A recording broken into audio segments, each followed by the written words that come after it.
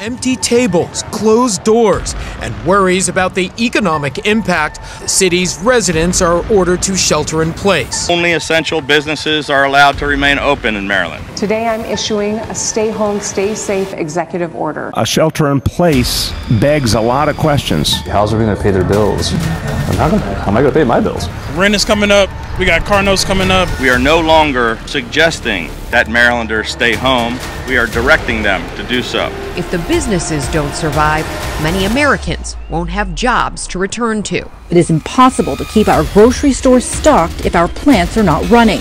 We work so hard, and then all of a sudden it's flushed down the drain. More than 15 million out of work and desperate for relief. These numbers every week, they've literally never been seen before in this country. The worst may be yet to come. The system crashed due to sudden high demand. They can't even process all of these claims. Small and mid-sized businesses really hammered here. We saw healthcare lose jobs for the first time in ages. I'm a small business owner, and she's putting me out of business. Security without liberty is called prison. They've come from all over the state, upset with the governor and the stay-at-home order. The number of people goes down the block. They say that they're ready for this order to be lifted. They want to go back to work. Hi, my name is Mark Meckler. Welcome to Open the States.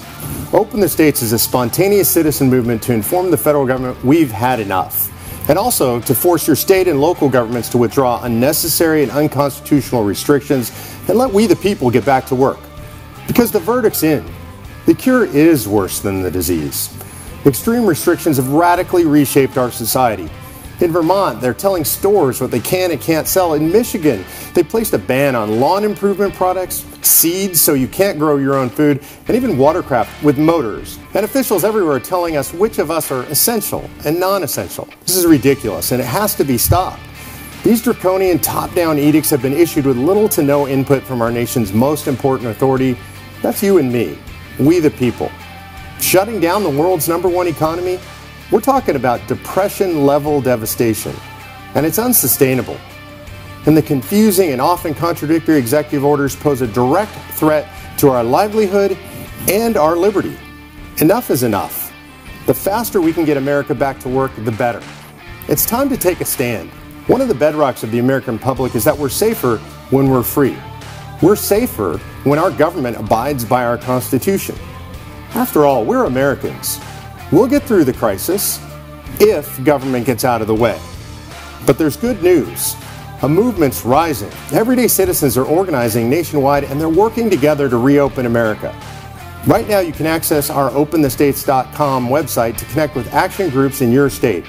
It's time to put pressure on the politicians and make them listen. If you know of a group that's not on the site, just use our form and tell us about it. We'll list them right away.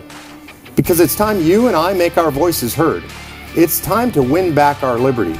Together, we'll open the states and we will get America back to work.